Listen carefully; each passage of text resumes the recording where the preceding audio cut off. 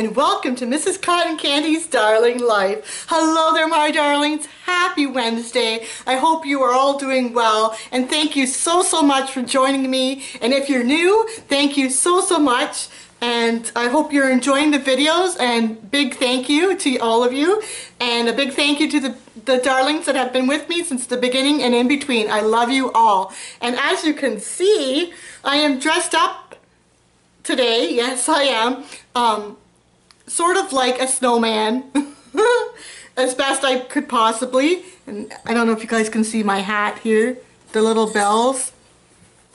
And the reason I am dressed like a snowman is because today I'm going to be bringing you how I decorated my fireplace mantle for Christmas. But before I get into that, I would just like to say my thoughts and prayers are with all the people in Tennessee.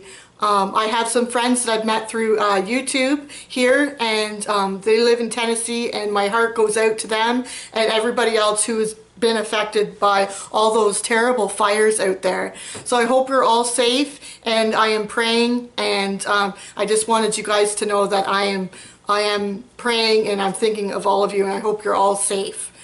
So but this video, I'm going to be showing you how I decorated my mantle. And if you can tell, like I just said, that I sort of dressed up like a snowman as best as I could. So the theme of my fireplace mantle was snowmen.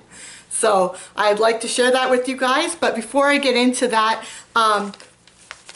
I know I'm not showing you how I decorated my tree, but I saw this in a Walmart flyer, and I just thought this was such a great idea that I wanted to show you guys. And since this is sort of a decorating video, I thought this would be kind of fitting.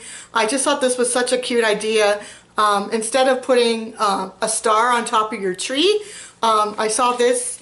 Hopefully you guys will be able to see this tree that the Walmart people decorated, and they put like an elf hat on there. I don't know if you can see. Sorry about my lighting, it's not the greatest. But I just thought that was adorable and so cute. So if you're needing ideas to decorate your tree and you want something different this year, try putting an elf's hat on the top, or even a Santa's. If you want to like do a Santa tree or something like that, you could put a Santa's hat on the top instead of a star. I have a star on my tree, but I did think this was an awesome idea. Some year I may do that. So just wanted to give you that little tip. And then yesterday, if you saw, I had a Canadian Dollar Tree haul up. I got this DIY ornament.